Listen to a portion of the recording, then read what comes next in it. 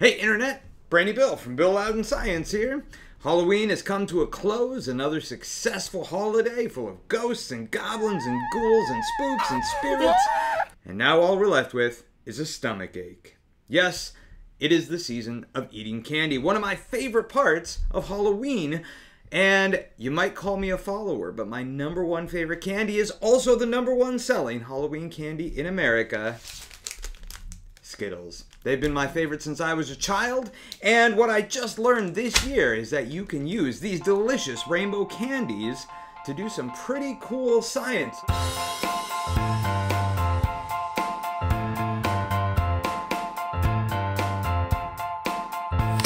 Now, the first thing we can do, of course, is open them up, and we can test out our knowledge of the rainbow, right? After all, their slogan is taste the rainbow. So, if we open them and we pour out a few here, we can be forgiving. I mean, we can call indigo and violet, we can combine and call them purple, no problem at all. And so what we're left with then is, instead of Roy G. Biv, we can call it Roy G. Bup.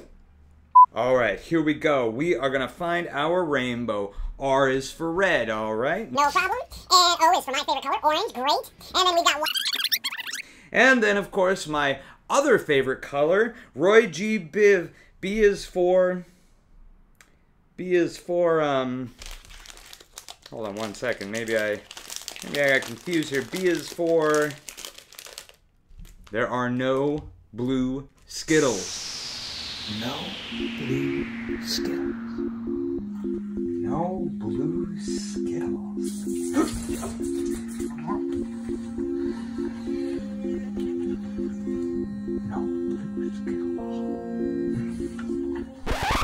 How do you taste the rainbow if you don't have blue?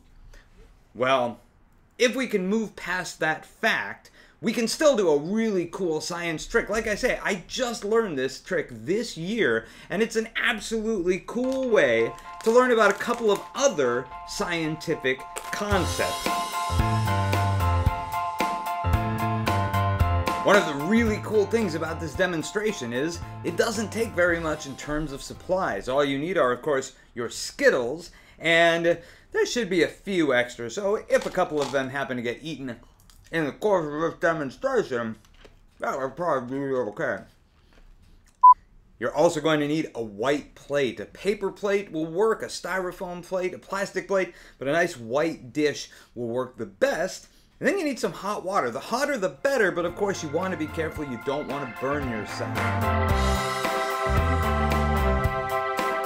So we're going to take our Skittles and we're going to arrange them in a circle around the edge of the plate. And we can do it in whatever order we want, but here again, it might be a good way to kind of reinforce those rainbow colors. Roy G. B, or in this case, Roy G. So I'll start with a red one. And then an orange one. We're going to carefully but fairly quickly pour some hot water around the edge of the plate on the outside of the Skittles. And we're going to witness something really, really cool. Let's check it out. Ready? Slowly and carefully, we're going to pour the hot water around the edge of the plate. And then we wait. But it doesn't take very long, and in real time, right before our eyes, we are going to see a rainbow.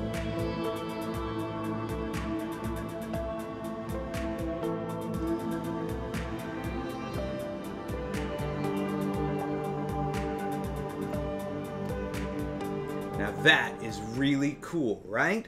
What's happening? Well, the food dye, the thing that gives the candy its color, is made of molecules, just like everything around us. We talk about molecules all the time in science. And so what's happening is we're adding water to those molecules, it's shaking them loose from the candy, and they're able to mix into the water and kind of float. That process is called diffusion. But wait, when I first saw this, I had a question. Why didn't the colors just all mixed together? That's the other cool scientific concept demonstrated here, which is gravity. When those molecules get shaken loose, when they start to diffuse into the water, they don't really have a reason to go left, to go right. Instead, they go the easiest direction, where the rest of the water molecules are flowing, which is down towards the center. Now you might be thinking, isn't this a waste of candy? Well, actually, if we look, once the water is cool enough to touch, let's take a purple one here, and we'll see that it's purple on the top where the water didn't touch, but it's clear on the bottom. Skittles are clear on the inside, but fortunately, the flavor is in the middle. The flavor isn't in that colorful candy shell, so as long as the water is cool enough to touch, you can still eat all of your Skittles. Maybe a couple more. Now, I know what you're wondering. Brainy Bill, you ate the candy, but what about all that water there? And I tell you what, just for you, since I'm a scientist, I gotta know what is unknown.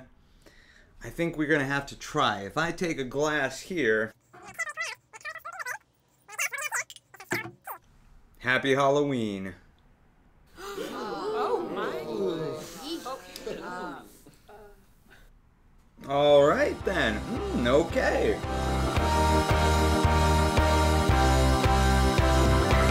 Now, while this is a really cool demonstration, what I really want to talk about today is how we can use just candy we have sitting around after Halloween to do a true scientific experiment. The most important word we got to know for this is variables. Variables are the things in an experiment that change. Some of those variables we can control, and some of them we can't. If we look here at the simple things we have in this experiment, what are some of the things we could change about it? Well, we could try changing the temperature of the water. We started our first demonstration with very hot water. But what if we used ice water? What if we used warm water? We could change the liquid that we use. What if instead of using water, we tried a different kind of liquid that we could find around the house? And of course, because we have piles of candy left over, we could try different kinds of candy. Maybe this demonstration works with other kinds of candy besides Skittles. Once we've decided what we want to change about our experiment, then it's time to actually perform it. While we perform the experiment, we are going to make a guess. We're going to start by making a guess. What's happening? What do we think is going to happen? If we use ice water, do we think it's going to change how fast the colors come out? Do we think it'll change the colors that come out? Maybe the whole plate will just explode. I don't know. We'll have to try it. When we change it, we want to guess or make a hypothesis what we think is going to happen. This is an easy and fun way to do true science at home. Once we've made those hypotheses, then it's time to actually perform the test. We're going to do the experiment. And maybe we want to set up more than one plate so that we can look at all of our different variables side by side. I'll show you some examples. Here we see the same demonstration, but with different temperatures of water.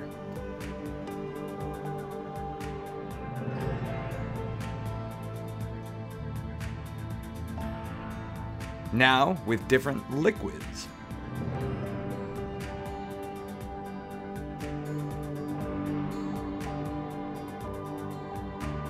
And finally, using different kinds of candy.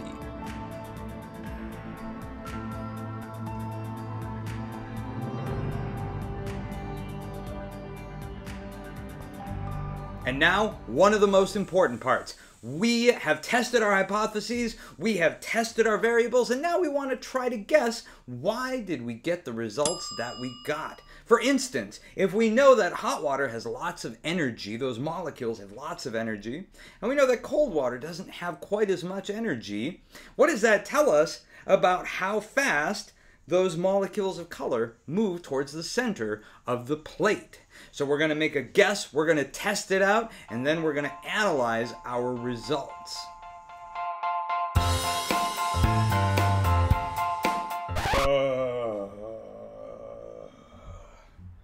That was a lot of candy. I hope that you have learned a little bit about how we can use something as simple as Skittles and water around the house to do some real science and learn about the scientific method. This is Brainy Bill from BillLoudenscience.com. Thank you very much for joining me. Make sure to like, comment, and subscribe and all those other things. And We'll see you next time. Remember, do more science, have more fun. Oh.